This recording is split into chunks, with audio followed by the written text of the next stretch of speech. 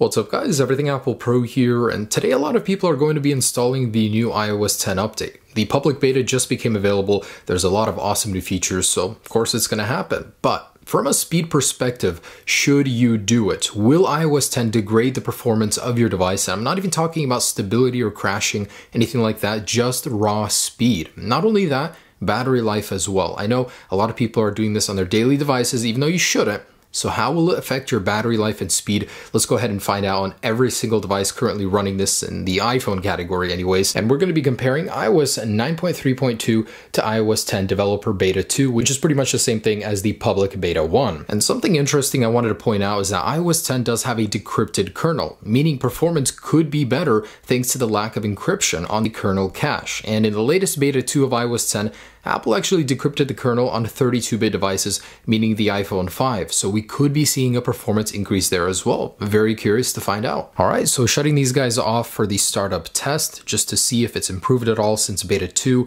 iOS 9.3.2 is going to be on the left, so 9.3.2, iOS 10, 9, 10, 9, 10. Alright, starting up in 3, 2, 1. And they should be off. So let's go ahead and see if startup has improved whatsoever. In my last video, iOS 10 was slower on every single device to boot. So let's see if it's improved. Nope. Wow, good, like 3-4 seconds on the iPhone 5S as well. Not looking good for iOS 10 yet. I like that it jumps straight to the home screen. You don't have to slide it, but still slow. I thought there would be a little bit of an improvement because it feels faster to me. And same on the iPhone 5. So if booting up is important to you, if you're always in life and death situations, iOS 9 is going to be the one to win here. All right, and all of the newer devices. So 6S and SE starting up in 3, 2, 1. And they are off. So the iPhone 6S still on iOS 9 was faster in my last test. I'm curious to see if there was any improvement there whatsoever. And iOS 9 on iPhone SE was absolutely first.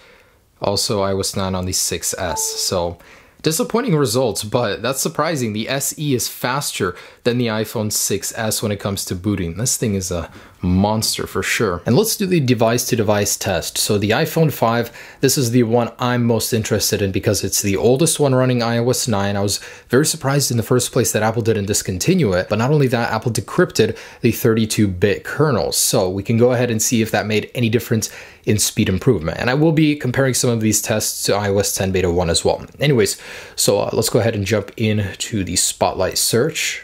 Oh no, iOS 9 is definitely still winning there. App Switcher, 1, 2. See, there's that delay. I would talk to you guys about that in some of my videos whenever doing stuff. There's just like a slight delay. It's not too noticeable, but if you got used to the speed on iOS 9, it's just really annoying having to deal with that. So let's launch settings in 1, 2. And iOS 10 actually loaded that one faster. Okay, let's try a sub menu here. 1, 2. That is terrible. 1, 2. Okay, this time iOS 9 still loaded it faster. Okay, it's not unbearably slow, but it's just enough to annoy you. And Control Center. Oh my gosh, that is terrible. But this is a beta, guys. I mean, you can't judge the full product. It hasn't even released yet, so we don't know. But Notification Center. Man, and that delay again. This is Beta 2 as well, so you know, I'm just really confused as to why that is. But let's go ahead and launch the App Store. 1, 2. This is web-based, so it's testing a little bit of the internet speed. iOS 9 did load it first. And lastly, the camera. So this is one area iOS 10 did good in, but still slower here. iPhone 5S already a step up. This is the first 64-bit device, so let's see if there's any improvement. Spotlight search. Oh my gosh. Awful, but less awful on iOS 9. App Switcher, 1, 2. iOS 10, wow, 1, 2. Okay, a little bit better, more even there. Control Center, iOS 10. Notification Center, about the same. Settings, about the same. Submenus, iOS 9 still has the lead there. And App Store, iOS 9 loaded that one faster yet again. And finally, let's try camera. 1, 2. iOS 9. This is not looking good. I thought it would improve the performance with the kernel thing, but apparently not. iPhone 6 already getting into much faster territory. Spotlight search, 1, 2. iOS 10, surprisingly. App Switcher, 1, 2. iOS 9. Control Center, iOS 10. I don't know why there's so much lag. I mean, this is completely empty iPhone. There's like nothing on it too. All right, 1, 2, about the same on that one. Opening settings in 1, 2, and that is the same. Submenus on the 6, again faster on iOS 9.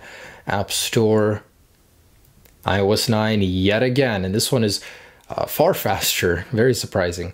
Camera, 1, 2, wow, faster on iOS 10. So yeah, that is actually what I saw in the last video. So iOS 10 on newer phones launches camera faster. I don't know, most people aren't going to be installing iOS 10 for speed anyways, just for the features. So fastest of the bunch, Control Center, faster on 6S on iOS 10. Spotlight Search, about the same. Notification Center, iOS 9. And App Switcher, 1, 2. Both pretty responsive. So I noticed even though there is a delay in iOS 10 Beta 2, it's not as bad as it was in Beta 1. So certainly an improvement already. Let's go ahead and try settings on 1, 2. And a sub menu. A little bit faster on iOS 9, actually almost unnoticeably. And the App Store. So web-based app again on iOS 9. Not looking good for iOS 10. Let's do the camera, 1, 2. Again on iOS 10, a little bit faster. So that's at least a good thing, is that you'll be able to take your pictures a little bit faster with that guy. All right, an iPhone SE. So Spotlight Search, iOS 9, just by a little bit. Control Center, iOS 10. App Switcher, 1, 2.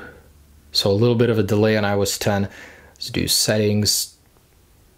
About the same. Submenus. Wow, this one is actually pretty evenly matched. And App Store, 1, 2.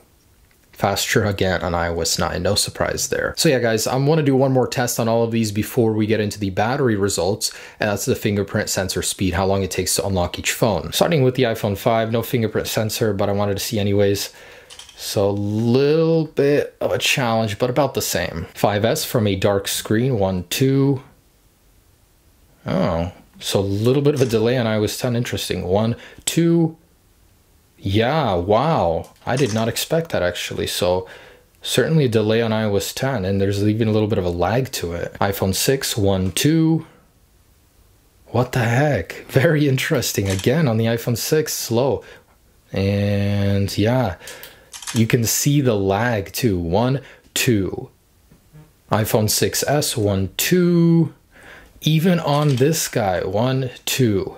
So from a dark screen, it's slower. Let's try from a lit up one, 1, 2. That one is just about the same, but most of us don't like press our home button and then wait to unlock it. We just press it, you know?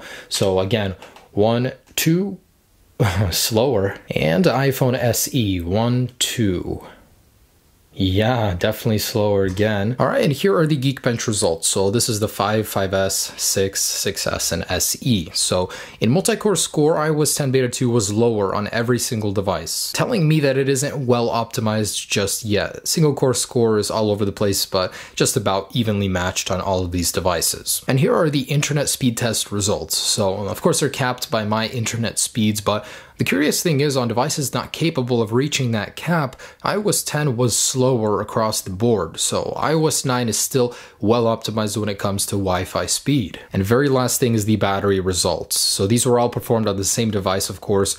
9.3.2 on the iPhone 5 was 1821, and then it went to 1840 with iOS 10 Beta 1, and now 1846 on iOS 10 Beta 2. So looks like the battery life is getting optimized already. iPhone 5S started with 1650 on iOS 9.3.2, then went to 1731 on Beta 1 of iOS 10, and then back down to 1645. iPhone 6 on 9.3.2 started at 1815, then went to 1883 on iOS 10, and now 2143. So it actually gained over 30 minutes of battery life. It started at 3 hours and 1 minute on iOS 9, and now 3 hours 34 minutes. That's very, very surprising. All right, so I'm scratching my head about this one. iPhone 6S, 2195 on iOS 9, then 2186 on iOS 10. Beta 2 was 3456. That's like 1.5 times better than Beta 1. I'm not sure if that was because Beta 1 had some significant battery bug that was draining it and it just didn't get this potential, but crazy difference right there. And let's go ahead and see it on the SE. All right, so 9.3.2, 2945, Beta 1 of iOS 10, 3031, and now beta 2 3628. So certainly I'm seeing an improvement across the board here. iOS 10 beta 2 does have better battery life. It's certainly been optimized, and whatever battery drainage bug there was seems to have been resolved in beta 2. Alright guys, so that's it. I'm sorry, it was a very long test. I just wanted to include everything. Maybe not as fast, but the battery life certainly is better. The fingerprint sensor is slower. The Wi-Fi performance seems to be just a little bit worse. Of course, it's not ready for prime time, but if I were to use this as a daily driver, it wouldn't be so bad. So thanks so much for watching, guys. Have a great day. Stay tuned for more videos. Peace.